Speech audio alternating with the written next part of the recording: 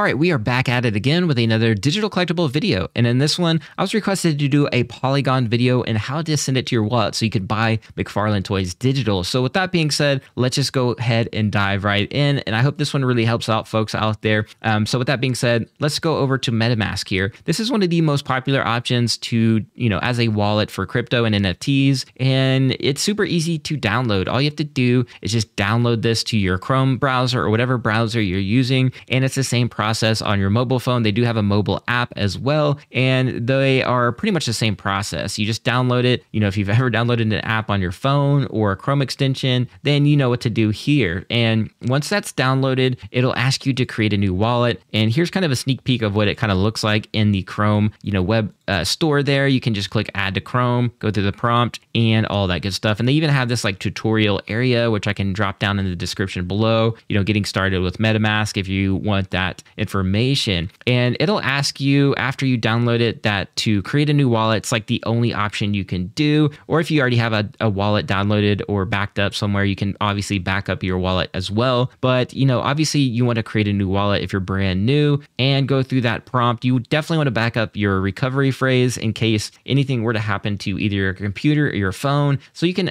at any point in time, re-download MetaMask and back the wallet back up and you're good to go. For advanced users, you might want to go the extra mile and put your recovery phrase on a metal, tab here where they sell these on like Ledger's website, which is one of the most popular, basically choices for, storing your digital assets. There's other options out there, so you don't have to get this one, but this is just an example. But this is something that, if you are worried about your home getting damaged by water or fire, this could be another option for you. You can even put this in a, bank deposit vault or whatever. You could go even crazier to the next level. It just depends on how, comfortable you are with all of that. But with that being said, they have some beginner courses as well on the learn.metamask.io website here. What is Web3? What is a crypto wallet? The area of digital identity, what is self-custody and why that's important, and the advent of digital ownership. And again, this is just the basics of getting started in the Web3 space. If you're brand new, highly recommend you kind of go through this if you want to learn more about all of that and why it's important to understand these principles. With that being said, there's a couple ways you can add Polygon to your MetaMask. So once you have it set up,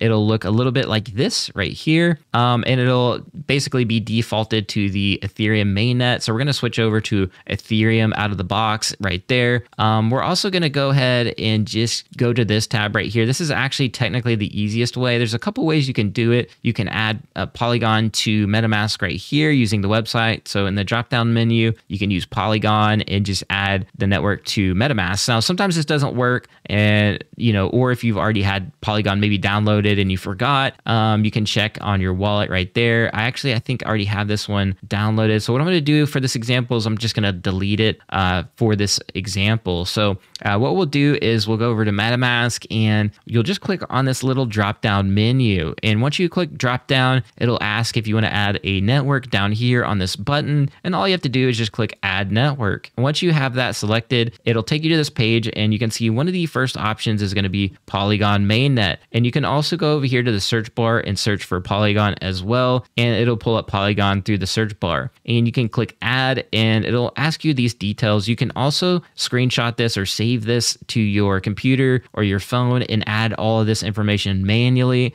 So you have that information on file. But anyways, all you have to do is just click approve. And once you have that in your network, it'll be in your MetaMask wallet. And it'll ask if I want to switch to Polygon, and we can switch over there and it'll show you how much Polygon I have. And that's that simple. So step one, download the wallet, back it up. Step two is add Polygon to your MetaMask. And step three, what we'll want to do is buy some Polygon. And there's a couple ways you can actually do that. MetaMask actually has an option where you can actually buy crypto directly through MetaMask itself. And there's a few regions that it's available to. So again, this is like a one-stop shop for doing everything, basically inside the wallet. Another option is if that's not available to you, you can just literally use, popular exchanges like Coinbase. They pretty much all have Matic or Polygon basically on their exchange. And all you have to do is click buy Polygon. And all you have to do is enter the dollar amount that you want to buy. and it'll show you a preview window of how much Matic that is. And once you have that bought, basically you can send it to your Polygon wallet. And all you have to do that is click this little copy button, and it'll just copy that, and you want to paste it in right there.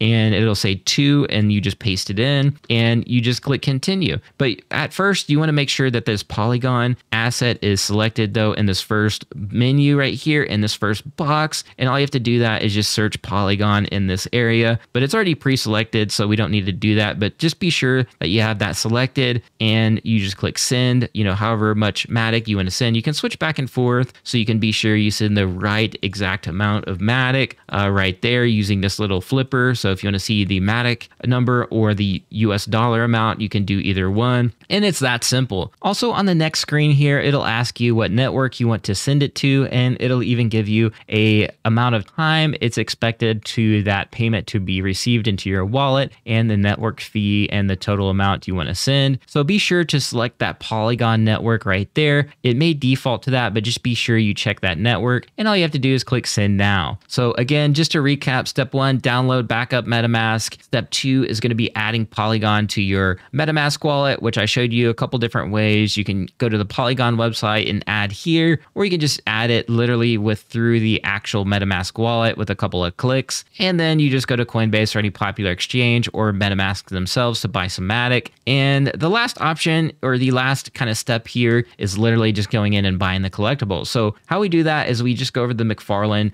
digital website here, and all you have to do is just click connect wallet. And that's how you buy these digital collectibles on McFarlane. So just a few steps, not too bad at all. With that being said, the viewer app is, you can connect your wallet over there. That's also easy to do, and I can do that in a different video. You definitely want to connect that though, because you want to be able to earn XP and have that connected to your account. You can also do other things with your MetaMask wallet by going to the secondary as well. So in this example, what we're going to do is just take a look at the marketplace here, and you can do that by just going to the McFarlane digital website and scrolling down, and you can either explore all or check the activity on these, or you can even go over here to the collection and just click on any one of those. So for this example, we're going to click on Spawn Digital, the collection over here, and you can sort through these different options, low to high. You have the different collections you can sort by right here as well, and you can have different grid listing. You can even select it here, listed items only that people are listed